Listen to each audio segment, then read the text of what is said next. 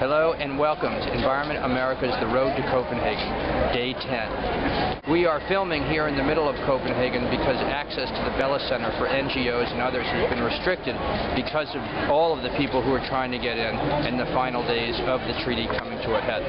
Yesterday was Subnational Day for the conference, where we had governors and mayors from all over the country and all over the world highlighting the work that they've been doing to solve global warming.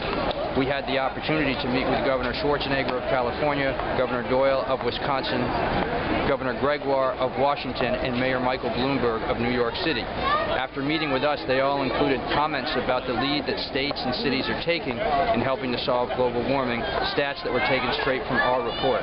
We were pleased at that. Earlier this morning, we were at an event with the filming of the Commonwealth Club with IPCC Chairman Pachauri, where he was emphasizing the need for the delegates to sign a treaty within the next 2 days.